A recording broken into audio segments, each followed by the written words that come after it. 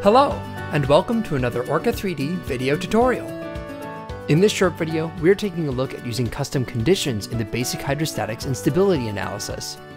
Let's jump right in. In our main video, we used the weight calculator to add a fixed weight to our vessel and specified 4 trim and 4 heel angles. This creates 16 unique conditions to test, and by default, all of them are tested when we click Calculate. But let's say we'd only like to test some of the combinations. To make the selection, click the Use Custom Conditions checkbox. Orca asks us if we want to repopulate the custom conditions list. Click No, and the conditions in the list will remain.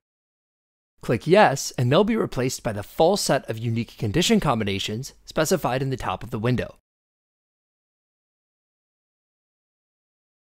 Uncheck a condition to disable it during analysis.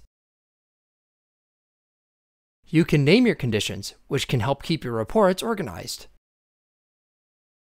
Conditions come in 2 types. In the free float type, a weight is specified, and you can use a center of gravity or trim or heel angles. With the fixed plane type, the user must enter a sinkage, trim, and heel.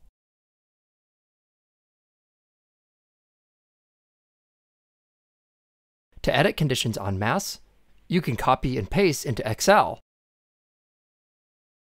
make your edits, and then copy-paste back into the dialog, replacing any existing conditions.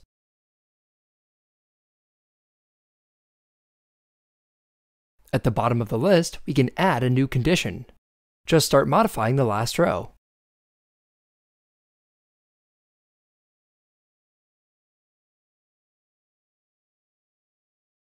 Now, let's disable all the conditions except for the first and last. And now, only our 2 active cases are saved or used in the analysis.